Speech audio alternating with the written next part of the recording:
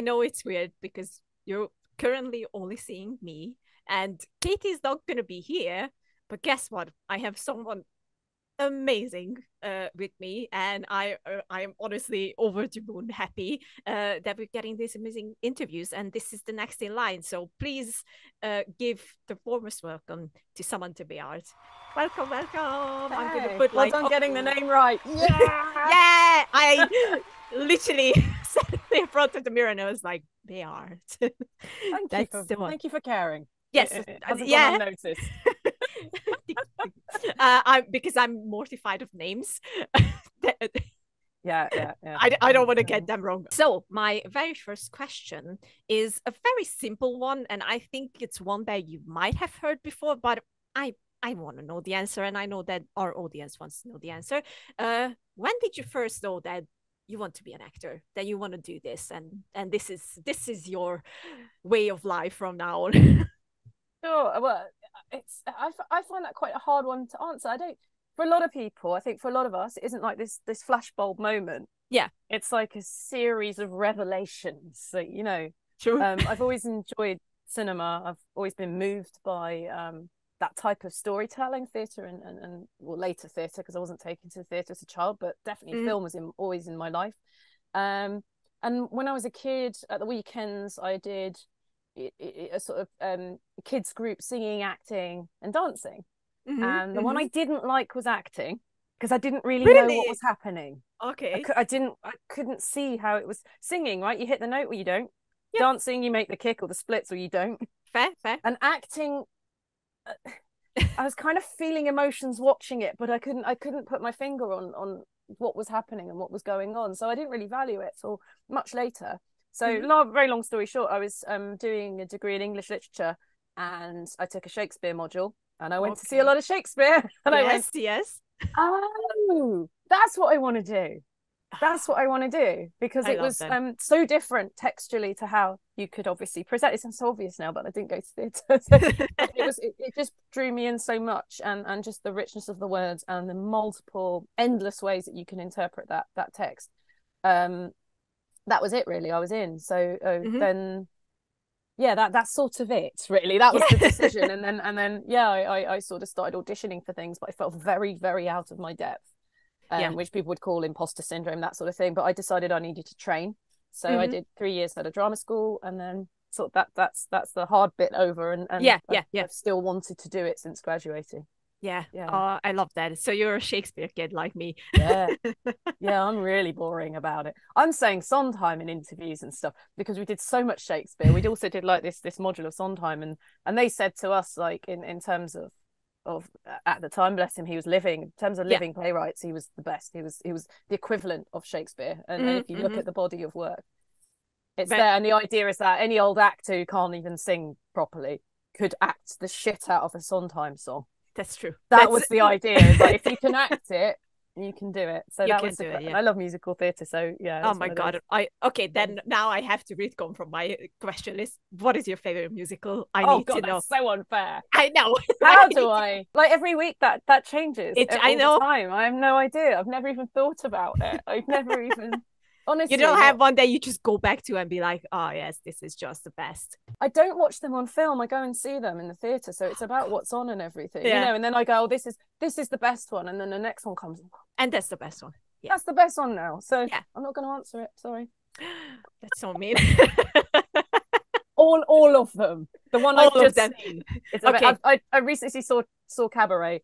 Loved it. Absolutely loved it. You know, now I'm so sad that Katie is not here, because Katie loves Cabaret. Like, I think she's so. I've never seen it 5 live, times. and again, it was one of those things. I've seen the film. Obviously, that's one interpretation. Also for an audience maybe that aren't into musical theatre, I found it quite a simple one. And also, it wasn't always a musical, right? It's based on a memoir. There are many iterations. Yeah. And then I saw this sort of pure Candour and Ebb version. I went, oh wow, and sat as the audience, felt chills, and I went, oh yes, it's still got the power to do that. I think they'd know the story, but the setting is. I thought the setting was quite clear, but they were a bit shocked. And I was like, yeah, 1930s Germany. That's right. Yeah, yes, it is. Freaking love Cabaret. I honestly, like, we always joke about this, that this podcast is just basically for me finding my new best friend, and I think we're on the right track already. See, I used to get that, you're an actor, you should start a podcast. I was like, yeah, that's what the world needs, is another actor. Yes. But actually, if it was just about me, I'd have no guests. It's just me. It's just you talking about the things you love. 400-part series. Beautiful. I would listen. 100%. I'll reconsider. Yes. I love musicals, so I'm like, obsessed with them. All right. What's your favorite musical? Oh, I can only choose one. Yeah. Let's just turn this around on you. Oh no. It is really hard. If I can only choose, it's like not fair, is it? It's like choosing a favorite child. Okay, mine is like also the double side, because it's also an animated movie. But they recently made a musical out of it. I unfortunately haven't seen it, but I listened to the soundtrack, and it's Prince of Egypt. All the songs in there, everything. Yeah. I can just listen to it whenever. I can just put it in and I sing with it because I know all the lyrics and everything. So if I really can just only choose one, then it's then 100%. Okay. And I still think that When You Believe is just one of the greatest songs like ever. You will when you believe. Makes me cry every time, and I listen to it like a million times. So let's go with the Prince of Egypt. Yeah. It's very hard because I'm like Hair, Moulin Rouge. I know, right? Hamilton, everything is like But no, I haven't seen that one. It's on my list. Oh, I think we've got it in London. I don't think so. Someone will text me now about it. Tell me I'm wrong. I saw it up on Broadway. Yeah. I don't mean I saw it. I saw a sign. I went, oh, I'm too poor. That was the end of that. So there was Hamilton, and then I'm sure there was Prince of Egypt because I know the title, but I don't know. Prince of Egypt is in London. I think it was London who did it first. Yeah, so 100% it's in London. But I highly musicals, but I'm not a nerd about it, I'm afraid. So that's fair. What that is. Fair. But when you can find an opportunity, I highly recommend. I'm thinking about it. Yeah, please. Let's jump ships for a tiny bit because we have to talk about Karlach. Hey, soldier. And I think I am very 100% positive to say that everyone loves Karlach. It's honestly such a joy to be around her. The question comes, what was the process behind bringing Karlach to life? That's a big question, isn't it? I know. I was very lucky in that it was what I call a psychic casting, in that what I did was right in the audition. Okay, yeah. It wasn't one of those things where I had to read between the and I was very relaxed in the audition for reasons, and I didn't really care for once about trying to second guess or whatever. I just gave my version, and then I think I did a second read thinking, okay, maybe this is more what they want.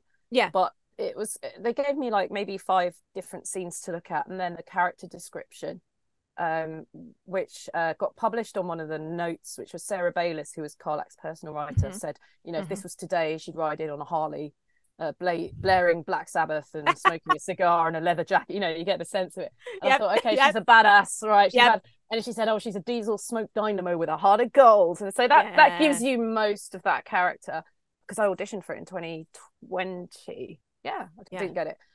Very different character, but she was always from she'd always been in Avernus for the last 10 years. She'd always been enslaved in this army. I think she was more fighter class. She wasn't this big thing. That's a very different take physically, because it was mo-capped as well, so I had to think physically. But I just thought, big badass buff lady, maybe more working class. But there's not much more than that. Just the scenes I was given, the given circumstances, my imagination seemed to be what they wanted. So that's nice, isn't it? We just had to hit the ground running. So in terms of bringing it to life, there's not much time to go back and forth and check. It's like, the right people saw the audition, they liked what I did. Let's try it out. And then it becomes, does it land with our playtesters? It's easier, especially when you mentioned it. I was like, I'm sure this was one of your auditions where you just didn't think too much about it. I think that's a key. That's very Karlach, right? She's not an intellectual type of lady. But quite freeing in that way, actually. I was just like, look, I'm either right for this or I'm not. And That's the best thing to every do. British actor I knew was already in it, and I was sort of, well, obviously I'm not going to be in this game because yeah.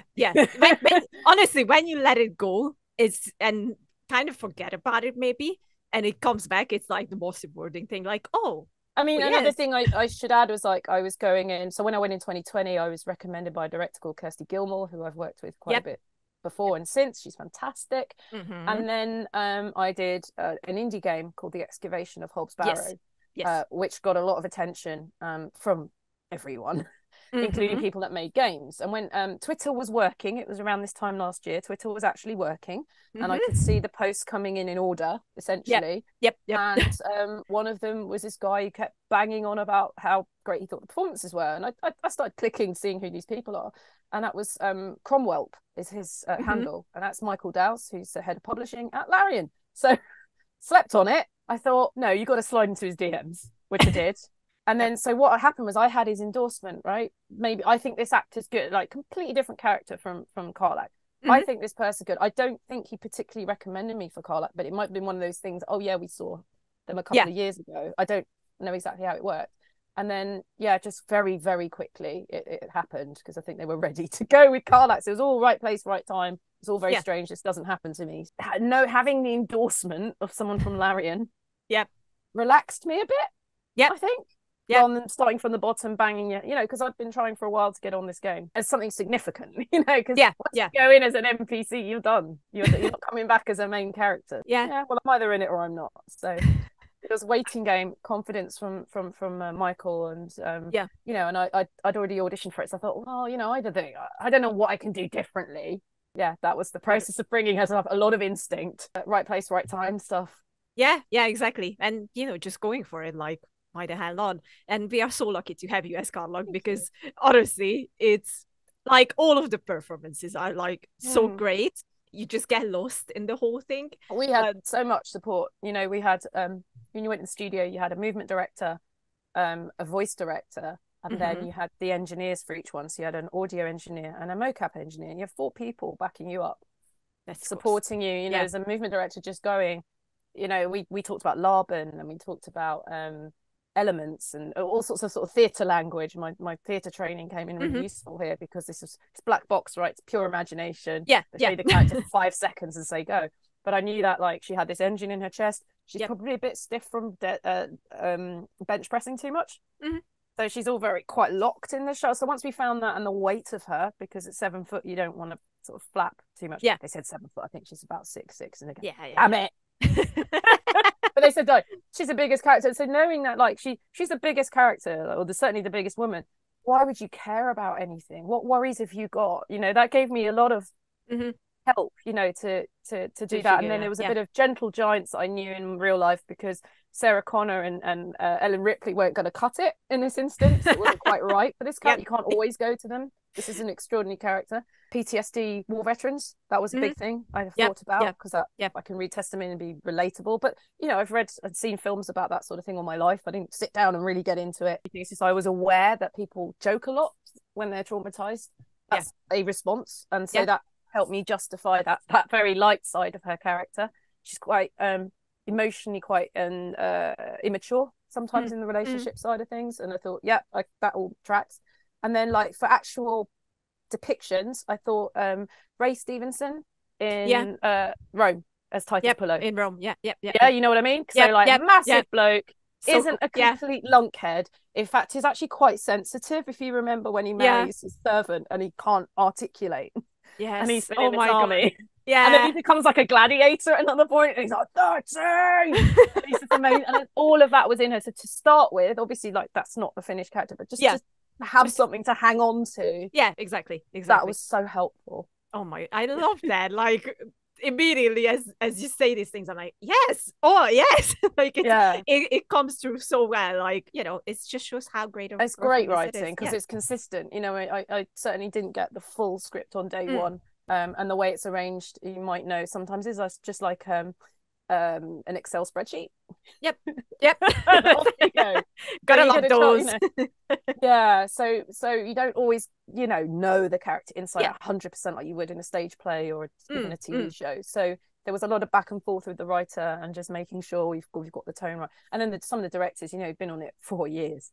Yeah, had done maybe the equivalent with Astarion, the equivalent with Shadowheart, and they're like, oh yes, I remember where we are. This is what, and they can just paint that picture for you because you haven't got it. And so their job was, astounding job by the team. Really was. Very blessed to have had that particular experience as a performer. Yeah. Oh, we need experiences like that. Like, there are so many things that you hear. They're like, yeah, it was all right, and then you're like, okay, but like, talk to me about the good things. Well, we did it, and I'm like, it ended. It's ended. Brutal. All right, I guess. Yeah. So I love to hear this. Like, we had an interview with Neil, and he said the exact same thing. And he was on it so much longer as well. Yeah. Mm-hmm. Yeah. He and was you can see he was brimming with enthusiasm. He loved the game. He knew it inside out. I'd play games. I played D&D. I was piecing it all together. It was like I was playing my own D&D, like with the with the director narrating what was happening. I was going, right, I think I've got it. I think I got it. Yeah. And then going, well, yeah, you would. There's in the Underdark. There isn't. You can't see the sky, Sam. So you don't need to look up because there's nothing there. There's nothing there. Yeah. Yeah. Thank you very much, movement director. I love that. That it's the tiny details. It's always the tiny details. Yeah, but that's why they're so full of life, and I think that's why they've landed. Because not only is the writing amazing, but 248 actors. Remember, a lot of them are doubling, doing more than 2 characters. The universe is populated by the actors and their unique physical interpretation. It's feeling maybe more immersive than things have done 100%. Before. Yeah. Also, the tree of conversation is so elaborate and silly. We've seen how silly it can go, like a real tabletop game.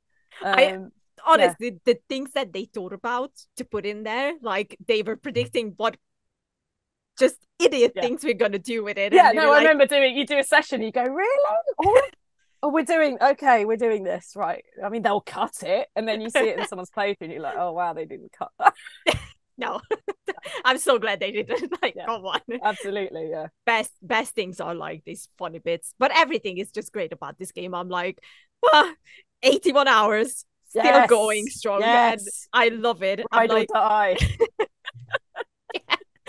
At the beginning, because like so many on the internet, I was like, Astarion is like the best. Yes, I just wanted to do everything to get the approval from him. But then if Karlach was in the group as well, it was like Astarion approves, Karlach disapproves, and I'm like, wait, what? No. I would say, Lily, they're very different people. They are.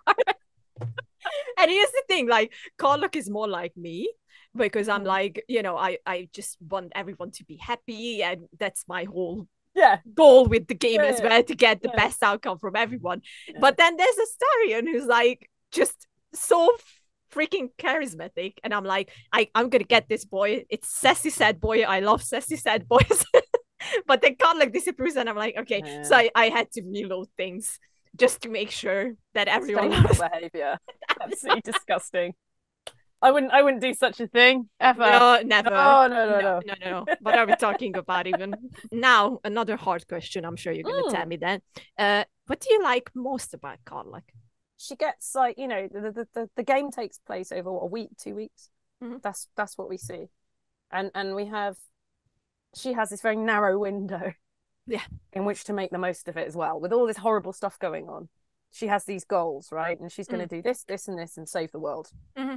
And that's all she wants from life, right? That's what she's going to become a hero. Maybe there's that. Yeah. I love how on track she stays. I love how dedicated she is despite all the horrible shit that's going on. It's not about, she's cheerful no matter what, because I think a lot of that's masking how she's really feeling. Survive, I suppose, just to stay on top of it, just to go, I'm still going to do the thing I'm here to do. Yeah, I really like that about her. You can play as a very neutral or evil Karlach, I'm finding, because I'm playing through as her at the moment, and I'm like, of course I can kill the tieflings. I'm not going to leave my own game, right? Although that would be hilarious. Karlach wouldn't do that. End of game. You died of shame. Oh God, yeah. So there's a little bit more of a rogue. I'm playing more of a roguish kind of Karlach because You never met anyone that was nice to her. Origin's already mean, so she's not going to come out of her shell. She's just here to like profit. So she's a bit pickpockety at the moment. We're going to tone that one down, but it's quite interesting. Like, she, the Karlach you meet who blooms a bit. That's only because you've treated her in the way you've treated her, right? Just because you've wanted her approval. You'll get a very different experience if you don't, and. I saw that. I checked it on YouTube. A low approval rating. Like, she's not going to open up to you. It's not. That's the traumatized soldier. It's not. Yeah. Not going to make friends. Wasn't here to make friends. It's a bonus. Yeah. So I like the tenacity and as lovely as everyone thinks she is out for revenge, and she likes killing things. So yeah, that makes her more realistic. Yes, I like that about her. Yeah. And still, she has a heart of gold because I'm like. I mean, they all fucking deserve it, right? 100%. 100%. But she's not going to take them to court. Yeah. She's not going to daredevil it. Like, no. It's executions, mate. Yeah. Although that would be very interesting to watch. Yeah. She would lose. That's true. If she was her own representation, she's not going to win. Yeah. Imagine like the intelligence rolls. Oh no, God. Oh shit. Oh God. I have to ask because we know that video game productions are very different from like TV, and you mentioned it that you worked in mocap as well for this game. So do you have like any fun memories from there, or just like a day where everyone went crazy with it? And we just have we need bloopers. I feel like that this cast has like a long like 2 hour that's up to Larian. I mean, they recorded everything. They've got it all, so right. Please release it. They're not doing anything. I think they're quite bored, to be honest. They've got nothing to do. They can come up with a DLC or anything. I think a lot of it is in the origin stuff, which I don't really want to spoil. I keep saying that whenever the crash map came out, I knew I was going to have a laugh. Yeah. Because the way we filmed it was you had to stand on the spot. Okay. For a lot of it, just so we weren't walking around. We weren't in the room with other actors, and it was like we had our own stunt unit and another facility to do those scenes. Think of Lae'zel and Shadowheart getting into a fight. That was done by mocap actors. So I guess like they're just going to do it quicker. I don't know what the story is with that, but we would need fight directors, whereas a full mocap person can just do it. Yeah, there's all the flirting and all that. I remember doing that by the fire when she says, "I want to ride you to see Star." It was one of my audition lines, and it obviously went down well. I think I just said it in the same words, but yeah. And I remember having to sit on the crash and go, "Oh, this is very intimate." The very, very. If you meet her without Will, she's on fire and she stands up and you say, "How have you been?" and she's like, "Never been better." I like that. Yeah, that's how I met her. Yeah, early on. Yeah, before the Paladins of Tyr, before she tells you about the engine and everything. She's starting to realise, and this isn't in the game. She's starting to realise that this isn't great, right? This isn't working up here. And she ain't going to tell anyone because she's a liability, right? And I know everyone has their secrets and they keep them for a lot longer, but she also has hers at the beginning. And so it was like I had 3 levels of fire. And every line I'd go, "How on fire am I? Is it a 1 or are we at a 3?" Because that would change like the vocal, because I'm in pain, right? So yeah, all that sort of stuff. That very early on, those intro scenes, those were fun because then you had to approach it from a technical point of view as well as emotionally. How on fire am I? Is it a 2? Right, a 2. Okay, right. Yeah. Should we do another one with a 1 just to see how that? Yeah, go on. And I remember having to like kneel and get up, and it just went on forever, and it was fun. And I did one with like a really evil laugh. It was an evil laugh. Can you show the evil laugh now? I want to hear it. Yeah, go on. Okay. So she's on fire. You approach from behind. A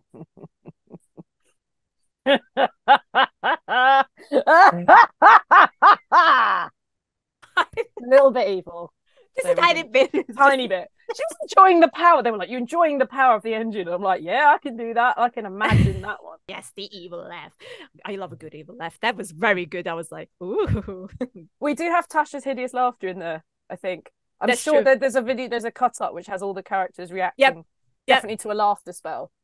And I can't remember if I did roll around on the floor or not, but I do remember being like out of control. Maybe I did. Can't remember. Yeah, there's all sorts of stuff, and I don't want to ruin it, but as I said, if I'm lying down and talking and laughing, those are the funniest ones that we ever did, because I had a lot more license to move around and try. Yeah. I just love the whole mocap thing and the idea behind it. One of my favorite movies is, you can't see it, but it's here on the wall, is Planet of the Apes with the Andy Serkis one. Yeah, fantastic work. I just love those movies so much, and it was the first time where I was like, oh, I really want to do this too. Like I just, because like, you know, the audience knows this, and I know they are all tired of it, but I'm known as the Sean Bean of extras, because literally everything I did, I died in. That's like my expertise. I mean, you know, it's Sean Bean, he's awesome. So yeah. So I'm like, that's cool. I'm okay with it. It would be nice. I can do other things, you know. Yeah. Talk as well. It would be so nice. You can talk and die at the same time. Yes. 100% can do that. So please hire me. But I after watching Planet of the Apes, I was like, oh, I really want to die in mocap. I'm sure that can be arranged. You just have to know the studio that's doing it. I know. I have to find one of them. Just be like, hi. Hey. Hey, how are you? I've got a bit of a specialism. Yes. Here's my show reel. And it's just lying everywhere. That's very good at this. Professional. They say that with this, I'm becoming immortal because I died so many times. I take it in one universe. Yeah, I'm sure they all cross over at some point. Right? So yeah. Right. So you're like the visual version of the Wilhelm scream. Oh, yes. It's every movie there's a shot of you. Completely different costume befitting the movie, obviously. Duh. Not just the same shot. No. Different costumes, hair. In every film. That's amazing. Let's do this. And now I desperately want to do that. Okay, that's an idea. Now I have to live forever to nail this. Obviously, yeah.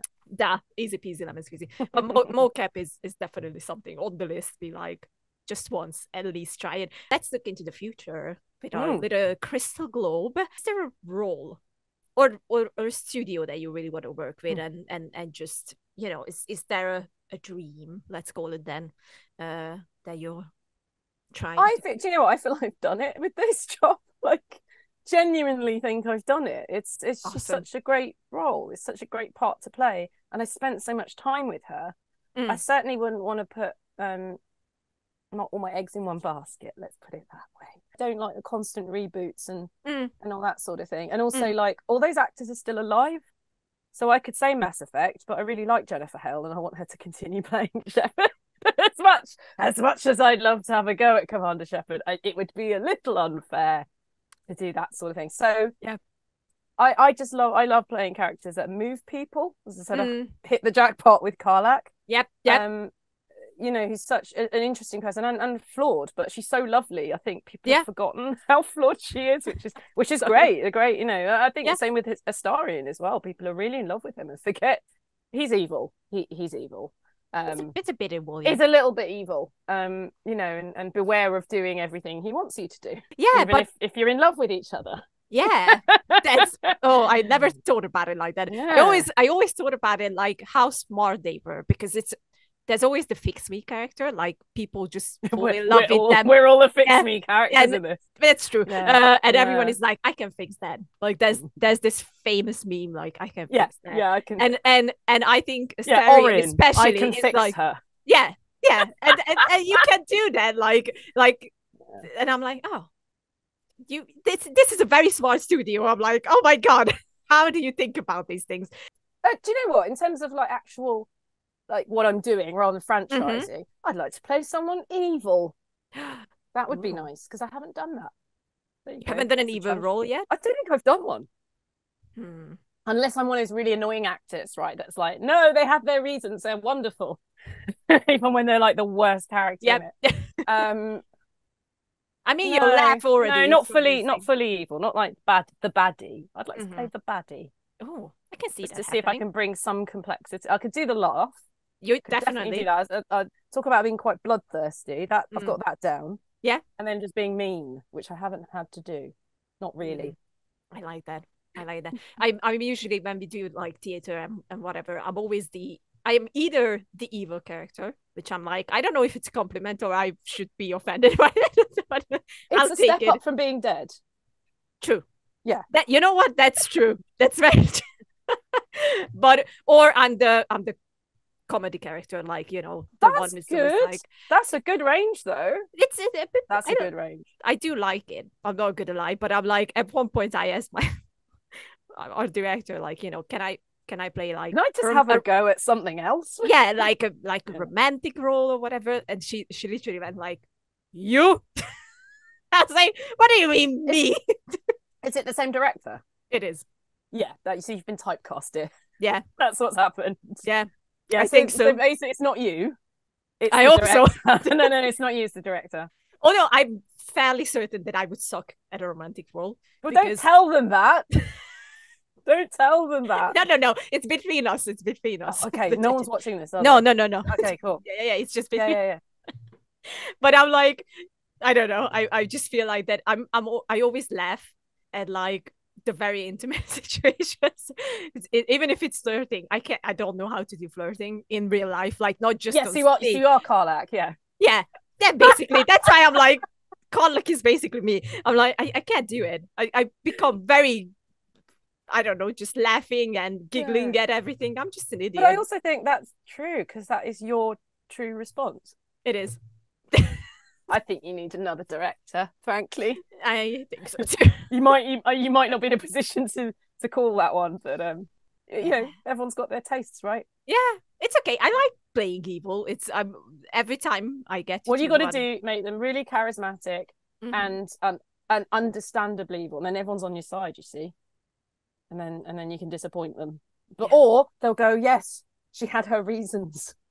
She had her reasons, and that's like, you know, we were always told that at sort of drama school, like, if you're playing the worst of the worst, like, how do you justify it? And it's like, you have to find, like, evil people don't realize they don't think they're evil. They think they will justify what they do, right? Exactly. That's where you got to be with it, even if it's like really uncomfortable.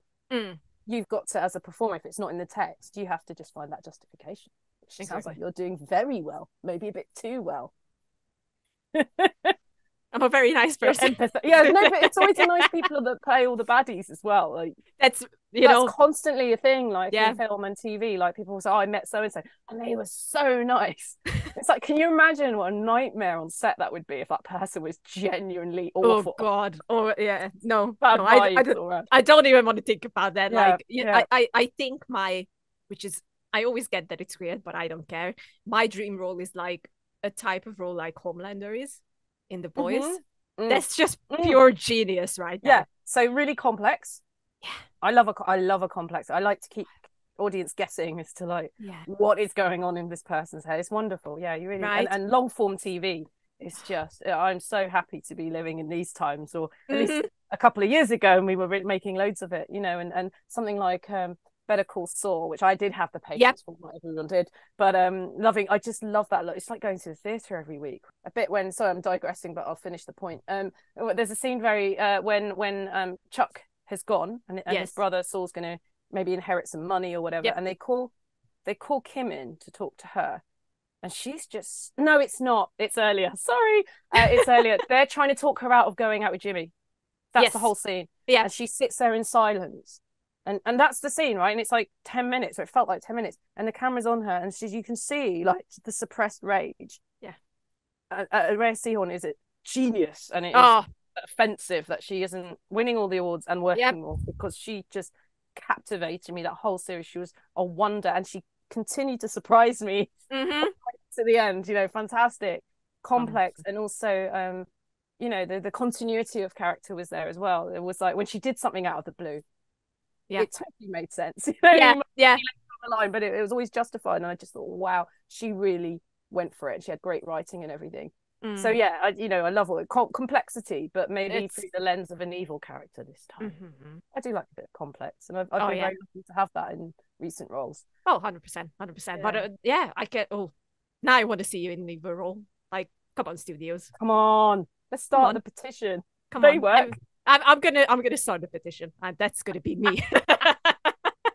All right, let's jump into the things you like, let's call it that section, or the other name for it, finding my new best friend. I think like we're already good, because the second you mentioned Ellen Ripley, Ellen Ripley is my hero. Fucking love Sigourney Weaver. And then you mentioned Mass Effect, which is like my all-time favorite game, and I'm like, we're best. So excuse me, sorry, what was your all-time favorite game? Mass Effect. Baldur's Gate 3. Sorry. Yes. What a boo-boo! Oh no! That's it, I'm going.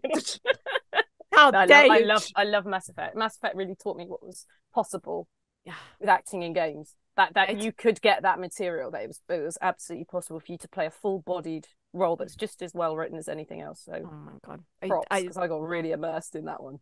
I played all of them. I played all of them so many times, but especially the third one, because of one thing.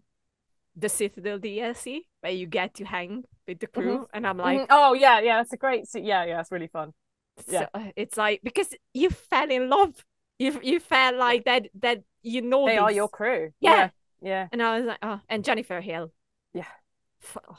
I won't call her femship because I didn't play as the other one. She was my shep. She was my shep. She was my shep. 100%. She just nailed that role so perfectly. I can see you as a live action femme shepherd easily. Easily. Let's do it. I'm not actually 7 foot tall though. This is a bit of a problem here. They are boots, and I would make it into the military. They'd have to either find everyone a lot shorter than me, or it would just like CGI the whole thing, so I'm like easy. A foot taller. Easy. I'm 5'3", so I can. I'm 5'4". 5'4". So we could do it together and just normalize that height on screen. Yes, as long as everyone's around that height or shorter, be fine. Easy peasy. But please don't kill me if it's Mass Effect. I want to be in it. Yeah. It's a condition. Lily has to be a full character. Please. No death. No, please. I mean, I'm happy to die, but just like not. Don't say no, because don't give him an inch. No dying. I'm not dying. I'm living. Please. One day. This is a very important question on this podcast. Sure. And I'm very interested to hear what you have to say. I'm not going to ask what is your favorite movie, because that's too easy. I'm going to ask, what is your comfort movie? The movie that you can just grab, watch it however many times you want it. It gives you peace. It gives you comfort. It's just yours. Because that's well worded, because my favorite film is not my comfort film. I will watch that every couple of years because I don't want to get too familiar with it. But my comfort film is This Is Spinal Tap. I can watch that forever and ever and ever and ever. And it's so funny. It still works. Yeah. I had to think about it because I'm more of a TV kind of person. I was like, I'm going to ask that as well. Yeah, sure. I'm going to ask the TV side of this. So do you have a comfort TV show? I think it's sort of related to hangovers, really. Okay. When I was growing up, I'd watch Red Dwarf or Bottom with Rick Mayall and Aidan Emerson. Yep. And it was just those two on a loop, basically. And then it became like hangover fare, because I felt so comfortable just like being in pain from the hangover, just watching it. It's just so joyful. And like Red Dwarf it's so good. So much of it, and it's just the quality is so good. And they've just worked with the age of the actors as well. They haven't tried to pretend. The premise is so depressing, right? This is the last human in space, and he's got the guy he hates. It's his company, and it's just such a nice, clever little thing, and they've kept it really fresh actually over the years. So even what episodes I haven't watched before, I think I could just put on and chill to, and just watch it. Very relaxed in this. I love that. Oh, these are very good choices. Usually people don't know like what is their comfort movie, so usually like, I don't know, but I'm like, because for me it's easy peasy lemon squeezy. It's The Shawshank Redemption. I can watch it whenever. Sometimes I will just randomly put it in, and it's just the whole aspect of it, of just hope and everything in it. It's just it speaks to me so loudly every time. Makes me emotional all the time. It's beautiful movie, but it's different from my favorite movie. So I was, when you said that, I was like, what's your favorite movie? My favorite movie is Saving Private Ryan. Interesting. Yeah, cool. That makes sense. It's not a comfort movie. No, Definitely. My favorite movie is Blade Runner. I love Blade Runner. I wouldn't want to watch that every night because I actually like after a couple of years you don't remember absolutely everything, so I quite like the novelty. It's like reading a book, isn't it? You come back and you've changed. The movie or the book hasn't changed, you've changed, and you get a different message from it, and I just love that. And I've been playing Cyberpunk at the moment, and nice. Blade Runner. It's so cool. Did you read the book? What, Do Androids Dream of Electric Sheep? No, I haven't actually. I haven't read that. It's a short story, isn't it? Or is it a novella? It is short-ish, I would say. Like it's not like a full-blown like novel. Yeah. I actually find he's well adapted. He's not my favorite author, but in terms of like the everything, prolificness of the ideas, it's the same with like watching Asimov's Foundation. Yes. Which I don't know the books, but people who've read it are like, oh, they've sexed it up for TV, and I'm like, good. This is hard going. I mean, I'm loving it, but this is hard going. And apparently they're all men in the books. Oh, thank God they changed that. I find it a very hard watch. Because I tried to read those books. They were not for me. And I love the series. Yeah. I love the series. I'm like, yeah. And I haven't seen any internet revolutions, people kicking tables over. So no, you stick to the original. So that's something. Good. Do you have a favorite book? Now I have to ask. Or a favorite 1984, I'm a miserable bastard. That's actually one I've really thought about for years, and it just never stops being amazing and relevant. And there's always the bits that people quote over and over again, but it's the world building of it is so smart. Yeah, very specific, because he's obviously writing about Cold War if the Soviets win. Yeah. And that's just very, or you're thinking about like V for Vendetta set in that similar kind of world, and I find 100%. Those quite interesting things, rather than just saying all the newspeak stuff or this is just like the government or they. It's I actually enjoy the world of the book as well, and I just think really, really smart stuff. It's very scary that we kind of living in it a tiny bit. I mean, he was saying we were living in it back then. That's the difference. We're still living in it, George. Thanks, mate. Yeah, it's not a playbook. You're not supposed to like lift things out of 1984 and then enact them. You know that, right? No, please leave it there. Please leave it alone. It's a warning, not an instruction manual. I don't think people understand what a warning is a lot of time. Like, isn't it interesting though? Like, there's a saying that if you don't learn from history, you're doomed to repeat it. I've been seeing a lot of that. I've been seeing a lot of it, and I go, how? It feels like things are going backwards. 100%. It's like I'm thinking my parents' generation and what they went through, and these things were progressing, right, and just going forward, and now we're going with these hard-won rights that people have. We're having to like go, shit, we're not safe. There's always going to be someone that wants to rip it up, and so that's an interesting mindset to be in. It's not about being on guard, but it's also about like finding your tribe. Thankfully, the flip side of the internet is that you can find your tribe in all sorts of parts of the world. It's all got all our in echo chambers, but if you're a marginalized person, what's wrong with that? Yeah exactly. Like, it's always used as an argument, is I don't want to hang out with people that don't want me to exist. I'd rather not.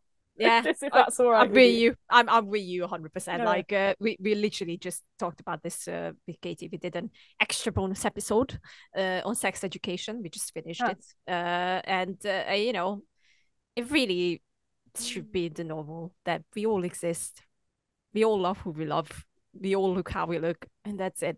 10-minute lesson, isn't it? It's like consent. That's the thing. Do the consent thing. Yeah. Just get out of other people's business. And that's it. Do no harm, take no shit. Yeah, it's not that hard. It's not that hard. Like, come on. But like, we know, because we always, one of my favorite things, because we always talk about this, that my dad is always like, when someone does something stupid in a movie, he's always like so fed up, and I'm like, but here's the thing. Real people do this, Dad. We're gonna do it. That's how like some people work. Like, oh, there's this thing I cannot touch, I will touch it.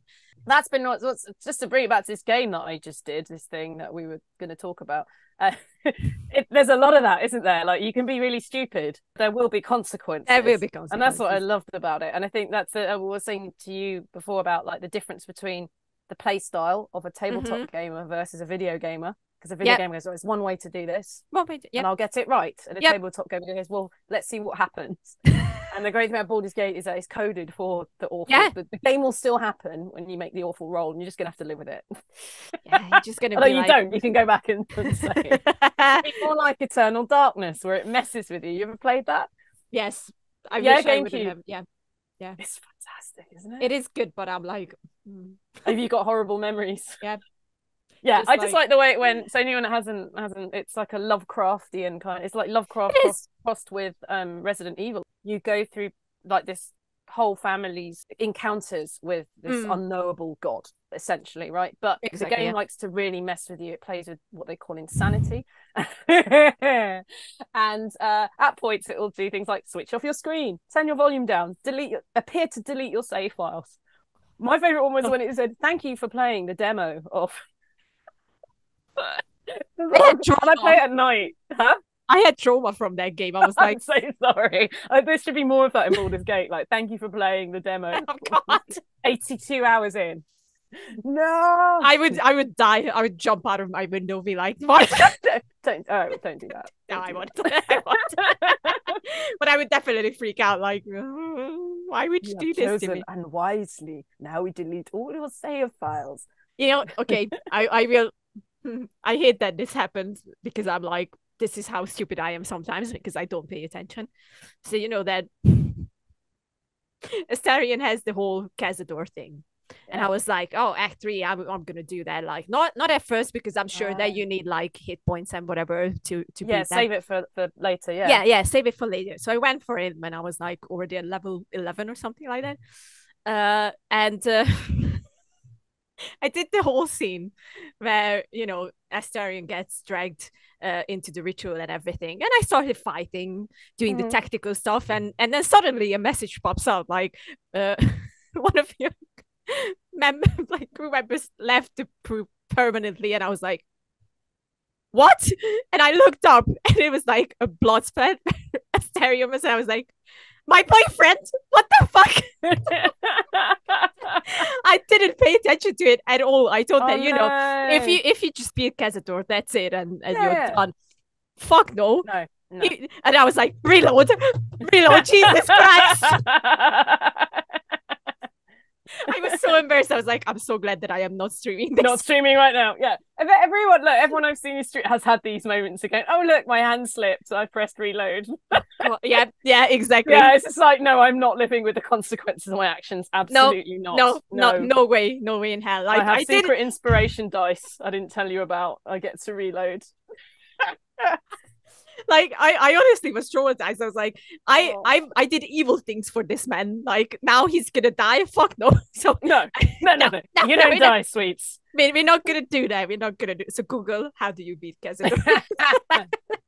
and then I cheated on the game a little bit. I didn't know you can. So it's like it's not all me. But I started to like before it got to the cutscene. Yeah. Of the whole talk that they have, I started to place people where it wouldn't just get caught, and then I made Shadowheart teleport in the middle, and the fight just started. So Castor never captured the Astarion or anything, and I was like, amazing. Yay! I'm a tactical genius. I am.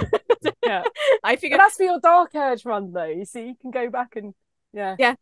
Fun times. Yeah. Fun times, honestly. Right. Gonna turn back. Well, we already turned back to the game.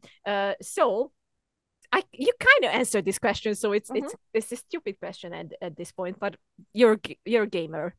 Yeah. I think we can establish that. I play games. I wouldn't want anyone to corner me and try and like get me to answer a question correctly. I won't know, but I like a game or two. Yeah. What kind of games do you like? That's the question then. Oh yeah, I'm terrible. This is like why I end up playing Barbarian in D&D and then getting the role as the Barbarian and going, yeah, I think I've got this. I like just going up to things and hitting them. So same. That's Legend of Zelda. That's Assassin's Creed. That was some of my Mass Effect gameplay. That was certainly Dragon Age because I'd pick a fight. 100%. Yeah, I'm very dull with that. But then I just really like the narrative. And I enjoy that. I'm terrible at being a magic caster, and that I just I haven't got the patience. Like any game that involves sneaking, that's going out of a window. That's not happening. I'm terrible. No. Friend, my old flatmate used to play Metal Gear Solid, and I'm like, keep that away from me, Satan. How have you got the patience to play that? I can't. I don't know. I honestly don't know. So, I think adventure game. The one exception is this one behind me, The Last of Us, which, there's some sneaking in there. There's some sneaking, and actions have consequences in that game, don't they? Very heavily. Sometimes things that you didn't even do have consequences, and you're like, what? What's good? Oh, this is horrible. I hate it. Yeah. And still millions of people are in love with it. Oh, it's a fantastic game. Yeah. So good. Honestly, so good. You played Dungeons and Dragons before. It wasn't your first time on your little, No, I might have made it look like it was my first time. No. But no, I played in person a lot around 2019, and then something happened and I couldn't go into person events anymore. I don't know if it affected the world or just UK, but there was this outbreak thing. Yeah, something like that. I heard about it. Yeah. So that's partly why I was finding the dice hard, because I've been playing was it Roll20? Roll20, yeah. Yeah, so I haven't touched a die in years. I was playing with a friend online. But no, it's funny because I played 2 characters. My first was a Dragonborn Barbarian, because I don't want to learn all the rules of combat. I was like, I just hit just like how I play video games. I'm just gonna hit stuff. Great. Yeah. I can hit them harder if I rage. Great, let's do that. Easy. And then the second one was I wanted something a bit more acted, and so I thought I'd play a warlock because they're like proper emo. Yeah. And I'll make it a tiefling because they're so awesome. Yes. And so like between them, I played a barbarian and I played a tiefling. So they were quite useful. She was a very regretful tiefling, warlock, of course. Yes. And tried to get out of the pact as soon as she could, like every warlock does. Yeah. So I love good that. times. I love that. I was my first ever D&D. I was a changeling because I was like fascinated with the whole concept of like, you can change into whoever you want to, and I was like, oh, yes, please. So I was the biggest idiot in the whole game. Nice. Like that we had a scene where we were on a ship, and I got jealous of how the captain sleeps in a beautiful big boudoir. So I changed into the captain. And I did a deception on the first man, and I succeeded. Sorry, what happened to the actual captain? Okay, right, okay. Yeah. It's a bit like Orin, yeah. Yeah. No, I was very nice and very sweet. Nice. Yeah, no. The captain was never seen again. You just learn how to swim. That's it. Yeah, no, I got you first time. Have you ever played as a bard? No, not yet. I've always wanted to play, but I don't have the patience again. No, I want to start at 10 or something. Right? Yeah. I don't I'm the same. Just, like yell the odd half sassy line from the back, and then like just do a bit of inspiration, try not to get hit. But it's such a great. I love the charisma class. I mean, obviously they're so much fun as well. They're the best ones. I would die. That's the thing with it. Yeah, like, I actually started playing Baldur's Gate as a halfling bard because I thought that'd be cheeky and fun. Yes, she's got 9 HP. It's like, what the fuck is this? What is this? 9. What am I supposed to do with this? We've got Shadowheart who's like got 10. At least. Oh no, what have I done? So I had a really frustrating run, and then I was like, well, you always were going to play as Karlach because it's just hilarious. You can commentate on yourself. Let's do it. And she just smashed everything, got everything done. And I was like, that's why I play this way. I want the story. Don't care about the fighting. I'm the same. And I have to say that even on the easiest setting here, it's so fucking hard. I'm playing easy. You think I'm crazy? I'm playing easy. I'm playing easy as well, but at some points I'm like, oh my god, it's cruel. It's the dice. I'm telling you. Did you turn off the comic dice? I did, but then I was like, this is not fair, so I turned it back on because I don't know. I have this weird. But the problem with that is it swings both ways, right? So if you have a good one, it's going to make it okay. You just like the extremes of it, maybe. Yeah. I don't know. It's how I roll. It's chaotic, and I like it. It's a little bit chaotic, tiny bit. This is a very important one. It's actually it's one of my friends who wanted me to ask you this, and this friend's name is definitely not Lily. Are you changeling again? Whoops. So, do you have a message for those who find comfort in Karlach's character or can relate to her? I first of all, like as a performer, that's just the biggest compliment, because I said I like to move people, right? But yeah, obviously I'm not the writer, right? It's not my message, it's not my journey. I'm just a chess piece, right? But if someone comes up to you and said you somehow change them for the better, or it's made them look at themselves, or in Karlach's case, maybe made them accept something that they don't have the power to change, and it's made them happier for it.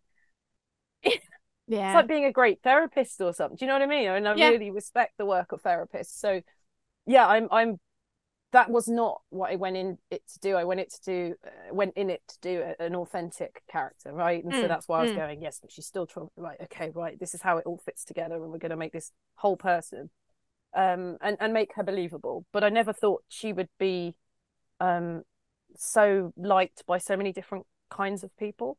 Yeah. If that makes sense. Like, she's clearly lesbian coded, all right? Let's just be honest here. And when the Sapphics saw her, they went crazy. Before like anything came out of my mouth, they were on board, right? And then there were some angry men on the internet who were like, it's Scars and taller than me. And then that's all gone now. Yeah. That's all gone away. Yes. And all the big beardy men want Karlach to pick them up in battle and carry them to safety. You know, they love her, and if it's not romantically, as a friend.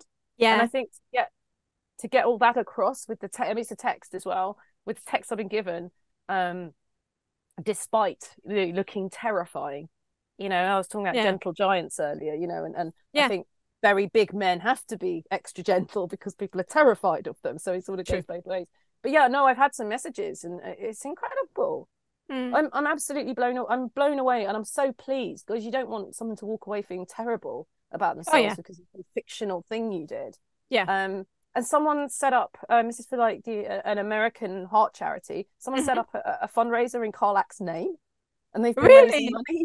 Yeah, they've been raising money, and I just can't get my head around it, and it's so inspiring. And it just, like, if that helps raise money for them, like, absolutely go for it. But no, I've had a few people like actually contact me to say that we help. I say we because it's me and the writer and the team. You know, we help them through something really difficult, and it's made them feel better about themselves. So I share the messages with the team, and they're just like, what? This is incredible.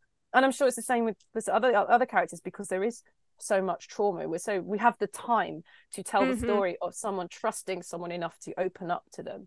And why, you know, we're talking about how evil people don't think of themselves as evil. Starring doesn't think of himself as evil. No. He's a victim of circumstances, and he is surviving.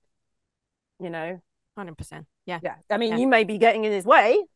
You might not necessarily care about anything, but that's his perspective. You know. And I think we've all got, you know, all the characters have their secrets, and I'm sure everyone's getting equivalent messages from people. But wow, what a thing to be part of, eh?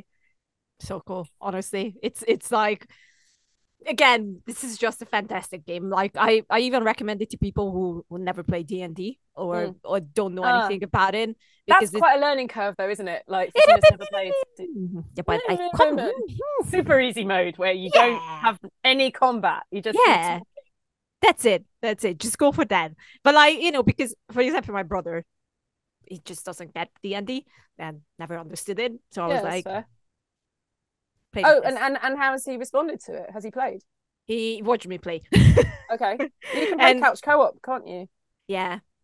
So he get him as the bard. You can stand at the back of the strategy. Yeah, exactly. I told him that, you know, they're like button. easy, because he couldn't get into Mass Effect, so that was my fear. Yeah, I was going to say that's quite a much easier RPG, like on a technical level. Yeah. So I'm like, why are you throwing this at them? Because I'm evil. Are you the older sister? No, I'm the youngest. I'm the younger too. I am the youngest. Yeah. But you gotta do some service. Oh, you gotta fuck them up, haven't you? I mean, that's part of the job. It comes with titles. Yeah, nice. You know, not just the evil card, but like everything. Just the youngest sister being the little naughty. Yeah. All right, Samantha. Before I let you go, there are two things. One of them is a little secret that I will let you on. Your name, Samantha, is my favorite name. I'm not joking. You say that to all the girls. No, I literally wrote a book back in 2020, and the main character's name is Samantha. or Sam. Awesome. What made you like that? I mean, my mum was a massive fan of the name, but it wasn't a family name, so I don't know. I can't tell you. Bewitched. Yeah, she got dunked on by her auntie. She's like, "Why are you naming her after that witch?" And this is like a comedy TV show from the 50s, which I wasn't named after, by the way. But yeah. It kicked off. I don't know why I love that name so much, but like you. I love the name Samantha. It's just it talks to me. I can't explain it better. It's just like apparently it's Arabic for listener, or it has that root. I don't listen very much. I need to work on it. I'm defying your norms. So it's okay. Yeah. And the other thing is a tiny role-playing D&D session because I prepared something for Karlach. All right, you nutter. Hit me with it. All right. Hey, Karlach. So lately I noticed that you've been a bit sad, I would say. Just I noticed these things, and I thought that I would try and make you happy a little bit. So I prepared something for you if you want it. Very thoughtful, soldier. It's going to be very shiny at first, so I'm sorry about that, but I will try to hold it up. It's like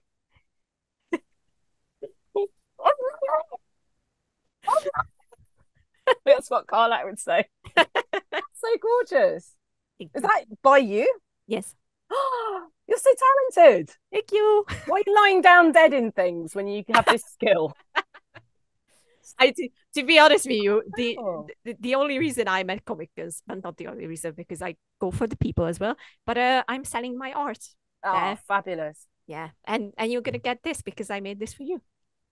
Thank you very much. Gratefully received. I can't wait. You cheered Karlach up, but she can't touch it, obviously, depending on where you are in the game. There was a lot of that. I said to Mark, the D&D guy before, like I was like, "Where are we?" And he said, "Act 1." I was like, I can't touch any. I can't touch a thing in this game. He went, "That's a good problem to have." So a lot of the time I was just like, "Can't touch Scratch. Yeah, he's gonna die. Yeah, can't help anyone. I'm just gonna stand here being on fire. Thanks." You're fine in my game now, so Yeah. It's all the touching, I imagine. Yes. The first thing I did was like, "Oh my god, can I hug you?" Yes. I love the hug scene, isn't it? Yes, it came out really well. So beautiful. It came out really, because you just don't know how these things land. Yeah, it's for me, that's better than the kissing. It's a bit awkward for everyone when you kiss in front of everyone in the forge. I'm like, oh god, that's really embarrassing. That's embarrassing. But the hug is just rendered so beautifully. Yeah, that's Jason Latino's team cinematics. Nice. It's honestly because I'm a hug person, so I love hugs. Yes. Just like I love a hug. Wink for October. I'll give you a hug with the confidence of a 7-foot person, but only little. But I'll try and bear hug you. The hobbits are gonna come together and give us Thank you. That's gorgeous. Yeah, I'm so glad you like it. Oh god, how could I not? Don't be silly. It's amazing. I have confidence issues and imposter syndrome and everything, so I'm like, I'm trying. I'm awful at taking compliments. So I'm like, haha, I'm gonna hit you with them, lady. God. You're gonna like it eventually. I try. I can promise then. Before I let you go, where can people find you on the big vast internet? Yeah, so my favorite void to scream into is Twitter. Yes, where I am Samantha Béart, one word. That also has a link tree, because I'm really bad at remembering where I am. I've got a Twitch channel because we're doing Streamily signings, and that's one way to do it. I'm also planning to do a Karlach run, just full on chaos, pants on fire sort of stuff. I've done little bits, and I did a smash cut version, and I put it on Twitter, and people liked it, and I thought, oh yeah, that could be good. Except I cut out all the boring bits, so it might be a Q&A. It's like a director's commentary. That was the idea behind it. But also, Karlach does talk to herself. She narrates herself. There's a great bit early on where she has a soul coin, and she's like, oh god, yeah. And then she says out loud, "Oh yes, I'll keep this safe. What are you gonna do with it, Karlach?" And it's just out loud in her head, and then like me over the top of it as well. It's just wonderful. Beautiful silliness. so I'm all that's stopping me is my availability, because I'm on holiday next week, and I didn't want to start a run and then have a 3-week break or something in between. So I thought I'll do one every week. That's the idea. Don't hold me to it. I'm looking for human mods. That's really it, because I know there's naughty people out there, and we want everyone to feel safe, including me actually, but our audience as well. Everything else is it'll just be my name, one word. That's it. It's easy to find, but Twitter's a link tree. Yeah, because it's usual IMDb and stuff like that, and demo reels and silliness and old interviews I've done, all that sort of thing. It's all on Linktree. So all the good things. Come say hi. Yes, I'm going to put it in the description so everyone can find Samantha down there. Thank you. And where to find us. Find Katie as well. She's going to be in the descriptions. Find me as well. Art of Lily K everywhere. And find the podcast, which is like I'm just going to put it in there. Is that the acronym? It trips off the tongue. It's beautiful because we have a very long name to all the films we judged before. So I'm like, it's in the description. Very good. So thank you so much, Samantha. This was the best time ever. Thanks, Lily. So happy. New bestie found. Done. Done. Easy peasy lemon squeezy. And I see you in October in person. Yay, let's do this thing. Let's do this. All right, thank you everyone. Don't forget, watch movies and play Baldur's Gate 3.